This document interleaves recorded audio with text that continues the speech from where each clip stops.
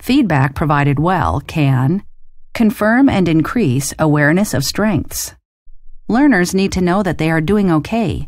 Nothing is worse than that vague feeling that, well, I must be doing okay because nobody has said anything.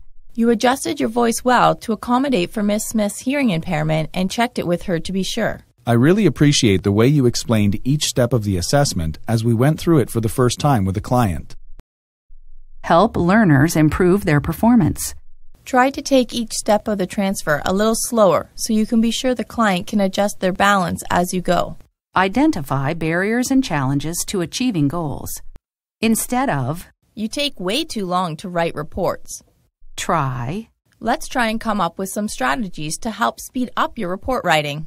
Instead of, what happened there? You barely said a word to Miss Smith. Try, you seem uncomfortable with Miss Smith. Can we talk about that? Instead of, I know you're busy, but I need you to spend more time teaching me the skills before I try them on clients. Try, could we negotiate 30 minutes twice a week for skill teaching?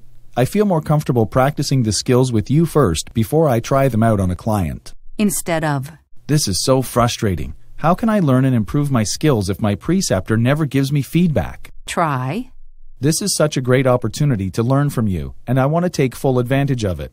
Could you observe me assessing a client and give me some feedback on my performance? I sometimes find it challenging to determine what I do well and what I could improve on. Or, I know how busy your schedule is. Could we negotiate 15 minutes over lunch or at the end of the day, twice a week, for us to discuss my progress? I would love to get more feedback from you. Encourage alternate behaviors and actions.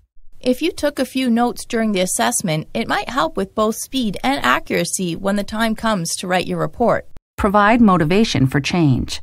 Rather than, you need to speak up more in rounds and meetings. Try, you have important information that needs to be shared with the team. Your client's care depends on it, and I know you can communicate well. Help students rate their professional practice in a realistic way.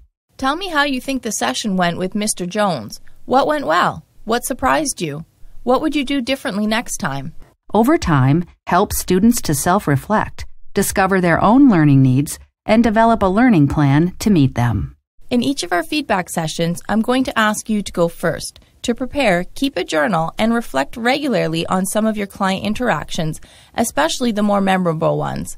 Each week, we'll discuss your reflections and whether there are any resulting learning needs that could be added to your learning plan.